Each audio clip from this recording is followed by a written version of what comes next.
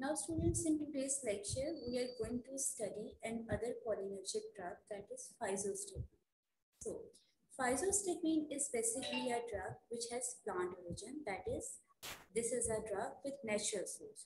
So, the source of the drug is Physostigma venosa. Basically, the caliber beans of the drug of the plant are used as a source of the agent, as a source of physostigmine.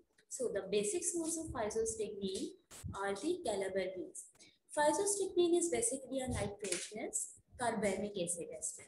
It is found in plants. It is basically a tertiary amine. As I'm using the word tertiary amine, it means this is a drug which has ability to cross the blood-brain barrier and produce effects which are related to CNS. So, what is the mode of action of the drug? This is a drug which binds itself reversibly to the enzyme, that is acetylcholine esterase. Now, thus it will make a stable carbon-molecule intermediate with the enzyme. Now we have complex of the drug with the enzyme. Now this drug will inhibit the enzyme. As a result, there will be increase in level of the neurotransmitter, that is acetylcholine. Now basically, this drug is a reversible inactivator of the enzyme, that is acetylcholine esterase. So the result is enhanced activity of the cholinergic neurotransmitter, that is acetylcholine, throughout the body. Now, what are the actions of the drug? So, as this drug is indirectly increasing the level of acetylcholine, so it has ability to stimulate muscarinic and nicotinic receptor of ANS. Secondly, it has ability to activate the nicotinic receptors of the neuromuscular junction as well.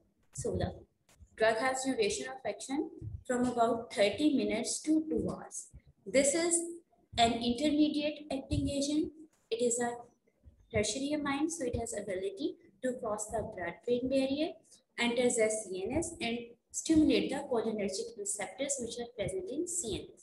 The other effects which are related to the drug are contraction of the visceral smooth muscles, particularly related to abdomen, meiosis, hypotension, and bradycardia.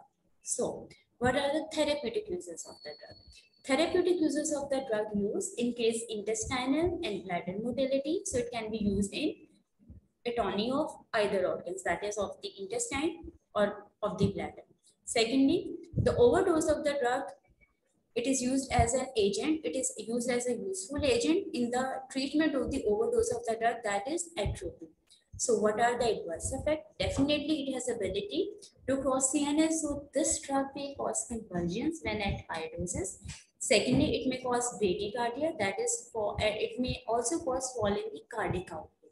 Thirdly, this is inhibitor of acetylcholine esterase at neuromuscular junction, that is at the skeletal muscles. So it may cause accumulation of acetylcholine there.